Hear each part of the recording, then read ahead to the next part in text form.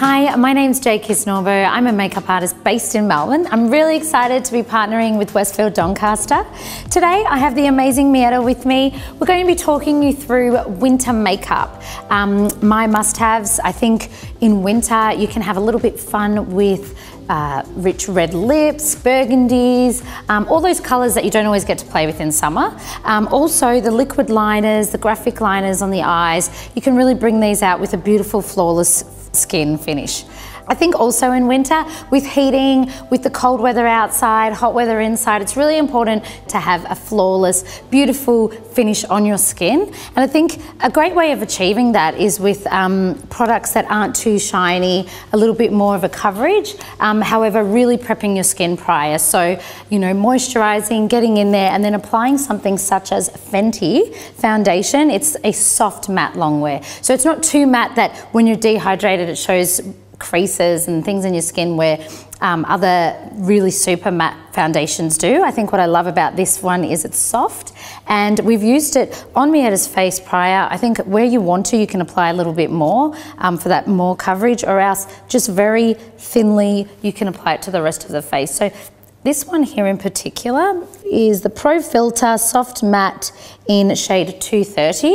And I'm just applying with an IT Cosmetics fluffy brush a little bit more of the foundation to the T-zone of the face. And the great thing with this foundation is, as I said earlier, it's soft matte. So it's not too matte that if you are a little bit more on the dehydrated side, your skin isn't going to crack and show creases. So I really do love this foundation. What we're going to do today is we've got an amazing flawless finish, and we're just going to add that pop of colour to the centre of Mietta's lips with another Fenty special, which is their red lip, which I love. So we'll apply that now. So this shade to me is stunning. It's called Uncensored by Fenty. The applicator is a little bit more of a round tip, and it really goes a long way. So I'm just applying it really to the centre of the lip. This one, you don't tend to need a liner. It does the job for you itself. So I'm just going to pop on a little closer. You can almost, you don't need that liner, so I'm just going to apply like so. And just open, like right open, yep.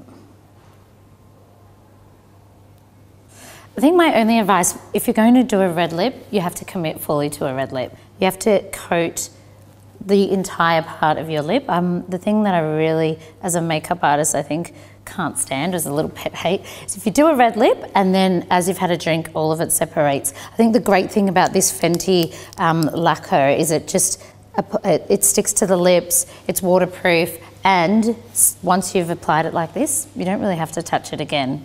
The final touch for this winter look would have to be a little bit of colour on the cheeks. Blush in winter is our friend. I like to pop just a little bit on the cheeks. It just marries it all in. And the blush that I've used is the Fenty again, Ginger Binge and Moscow Mule. So it's really nice. It's kind of more on the maroon side, and you just dust it on the apple of the cheek into the soft contour, and it's just really beautiful. Just have a look. And just feeling a little bit of colour in the dull months. So I love this winter look.